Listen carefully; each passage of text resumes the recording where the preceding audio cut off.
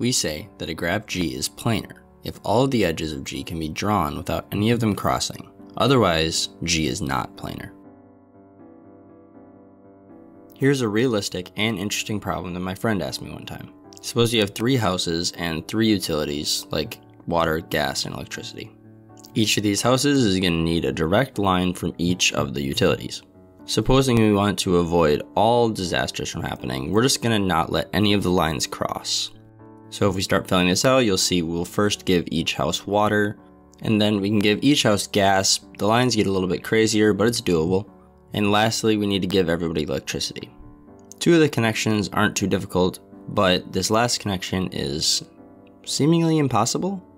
If you stare at it long enough, you'll notice that there is no way to connect electricity to this 3rd house without crossing lines. You might suspect that I just drew these lines sort of wrong.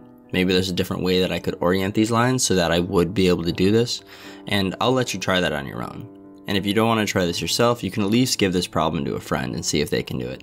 The truth is, you're always going to run into this problem where the last connection that you need to draw, you're not going to be able to do it without crossing lines.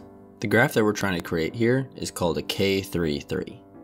And since we're not able to draw every edge without them crossing, then we call this graph non-planar. In fact, there are only really 2 graphs that we need to worry about being non-planar. That's K3-3 and this other graph, K5. There's a theorem which states that if a graph contains K3-3 or K5 as a subgraph, then that graph is not planar.